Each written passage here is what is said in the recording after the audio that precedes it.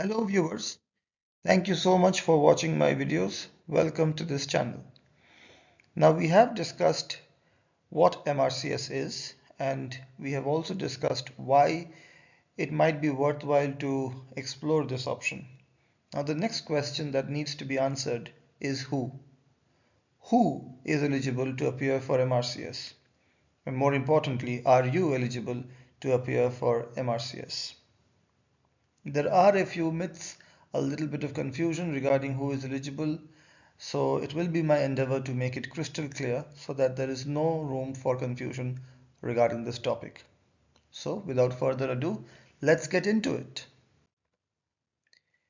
Simply put, if you have an MBBS degree from an institution that is included in the World Directory of Medical Schools, you are eligible. Now, for those people who do not know what a MBBS degree is, it is a primary medical qualification. So, you need a primary medical qualification and you need to have obtained this from an institute that is included in the World Directory of Medical Schools. How to check that? You have to go on the website of the World Directory of Medical Schools, enter the name of your institute from where you obtained your MBBS degree and see if the college or that medical school is included in the list. I'll leave a link to this website in the description below. There is no upper age limit. I'm often asked this question. There is no upper age limit in terms of appearing for MRCS Part A. However, there is a limit in terms of number of attempts.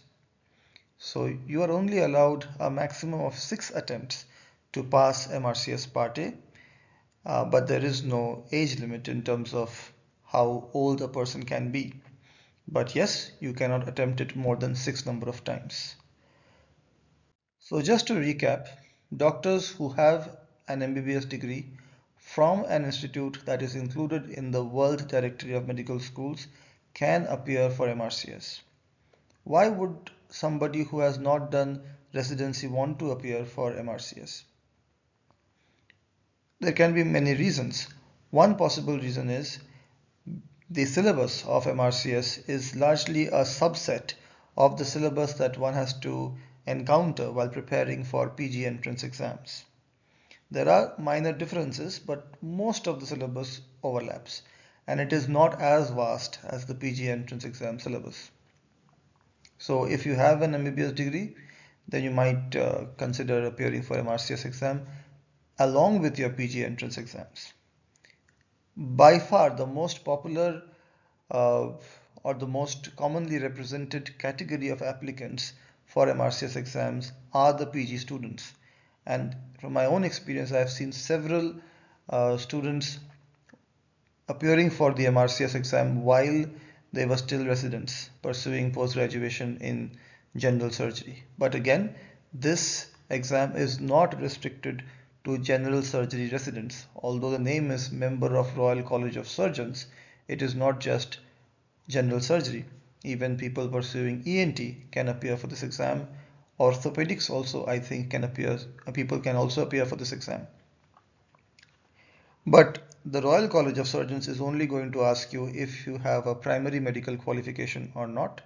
And they also want you to check if your parent institute is included in the World Directory of Medical Schools or not. So theoretically, even non-surgical trainees can appear for this exam because the Royal College of Surgeons only asks you about the primary medical qualification, not about the subject in which you're pursuing post-graduation.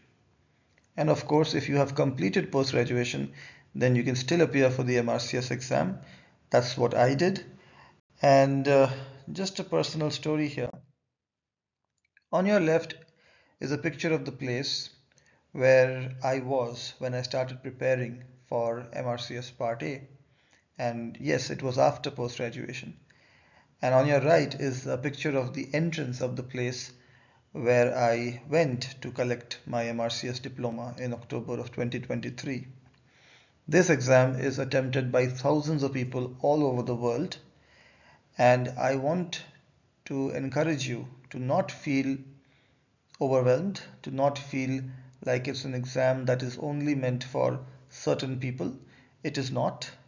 anyone with a primary medical qualification can appear for this exam, and anyone with the will to pass can pass this exam.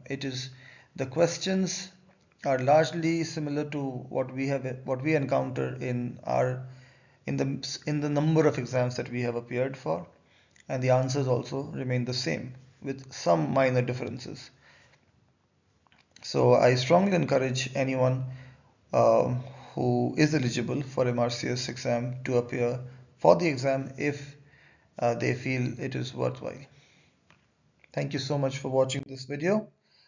There is a correction that I need to address. I have been mispronouncing one of the locations of the Royal College of Surgeons.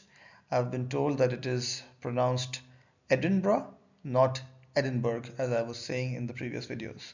So I stand corrected. Thank you so much for the valuable feedback, and I'll see you in the next one. Thank you so much. Edinburgh, not Edinburgh. Thank you so much. Take care.